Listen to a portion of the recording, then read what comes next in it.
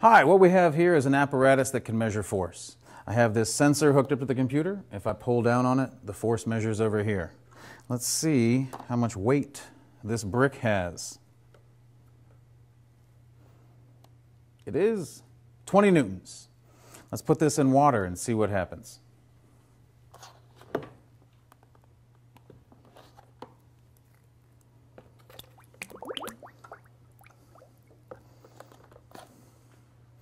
No tricks with the camera, it's still the same brick, and now it's only 11 newtons.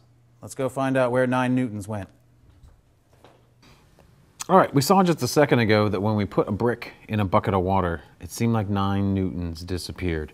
Let's see if we can figure out where that was. We had a string with a brick tied to it, and we found out that it had a weight of 20 newtons. That meant the string had to pull back up with a tension of 20 newtons to hold it in place. When we put it in a bucket of water, something mysterious happened. We still had the same brick, it still had the same mass, and it still had the same acceleration due to gravity. Its weight is still 20 newtons, but the tension required to hold it up this time was only 11 newtons. It seemed like there was force missing. I could tell there's an imbalance of forces on here the way it's drawn right now. If these were the only two forces acting on it, it's got 20 newtons pulling down, 11 newtons pulling up. It should accelerate downwards. There must be some other force pushing up on this. That force is called the buoyant force. Let's see what the buoyant force does. Where does it come from? Well, when that brick was in the water, its top was closer to the surface. There was a small change in height. The bottom of the brick was farther away from surface. It was deeper. So a pressure pushes down on top of it, a pressure pushes to the left, a pressure pushes to the right, but underneath there was a larger pressure. There was more force per area on the bottom of this brick. This imbalance in forces is the buoyant force.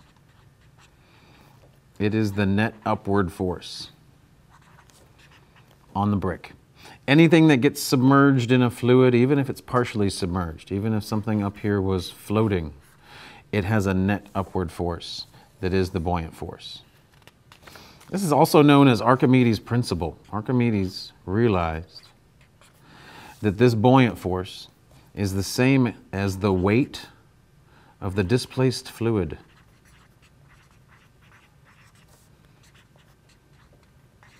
So if we could find the volume of that fluid and the density of that fluid, we would know its mass.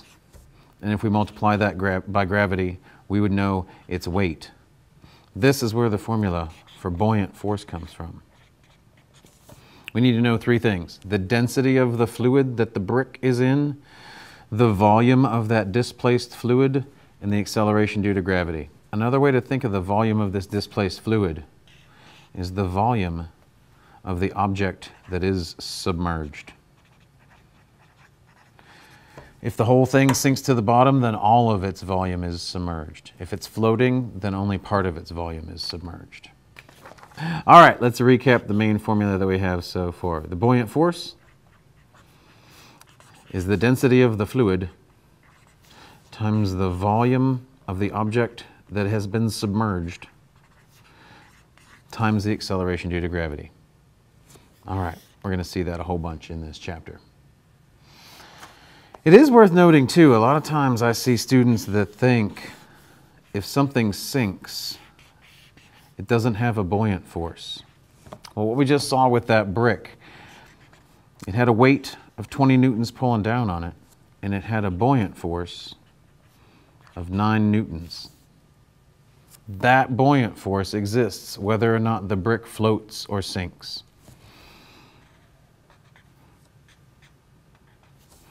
If this brick was sitting on the bottom of the bucket, 20 newtons of weight would pull down, 9 newtons of buoyant force would push up, and the 11 newtons here comes from the surface that it's resting on, and we know that's called the normal force. The force that the surface has to push back in order to hold up the brick. Coincidentally, it's the same as what we saw in the tension of the string in order to keep the brick from sinking. We had a tension of 11 newtons and a buoyant force of 9 newtons. Okay, let's take a break from these notes and solve some problems that require buoyant force. Okay, here's our first complicated problem that ties together multiple things from this unit. Let's imagine we have an aluminum sphere resting on the bottom of a pool of olive oil.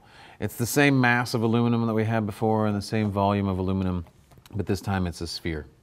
The specific gravity of olive oil is 0.7. So let's see if we can put all this information together and try and find the apparent weight. The apparent weight is the weight that it appears to have while it's in the olive oil. If you've ever tried to lift someone up while you're in a pool, they appear to be a lot lighter. That's their apparent weight. First thing we have to do is list all the information that's been given. I do know that the mass is 5.4 kilograms. I know that the volume is 0.002 meters cubed. It was given that the specific gravity of olive oil is 0.7. And I have to ask myself, what is it I'm trying to find? I'm looking for the apparent weight of this object. All right, in order for me to solve this, I'd have to label all the forces that are acting on this sphere. It's got an acceleration due to gravity pulling it down. We call that its weight. It has a buoyant force pushing up on it. If those were the only two forces, it would be neutrally buoyant. It wouldn't float and it wouldn't sink. It would be the same density as the water. But it's resting on the bottom of this pool of olive oil, so there must be some other force pushing up on it. We could think of it as the normal force exerted by the bottom of the tank, or we could realize that that's the same thing as the apparent weight. It appears to be that heavy. All right, well, I don't know how to find the apparent weight, but I can find the buoyant force and I can get the normal weight, and from that I should be able to figure it out. I don't know how you do it, but I solve problems this way. I say the sum of the forces in the up direction are equal to the sum of all the forces in the down direction. If this wasn't true, it would either accelerate up or down, and since it's at rest and it's not accelerating, I know that the up forces, the buoyant force, plus the apparent weight are equal to the forces down, the normal weight. All right, the buoyant force is the density of the fluid times the volume that has been submerged times gravity. I should be able to get the apparent weight because I know the normal weight is its mass, 5.4, times acceleration due to gravity. All right, time to get out the calculator. Although it wasn't given, I know how to turn specific gravity into density real fast. That's where we just move the decimal 3 spaces. So the density of from the specific gravity of olive oil, I know its density is 700. The volume that was displaced is the entire volume of the sphere.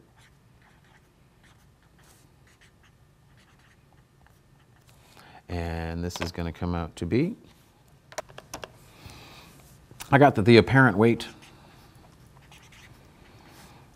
is 39.2 newtons. So we're back to our brick. Hopefully by now you have a better understanding of where those 9 newtons went. It started out and it had a weight of 20, and it's 11, and we know now that the force of the water pushing up on it is 9 newtons. That's the buoyant force.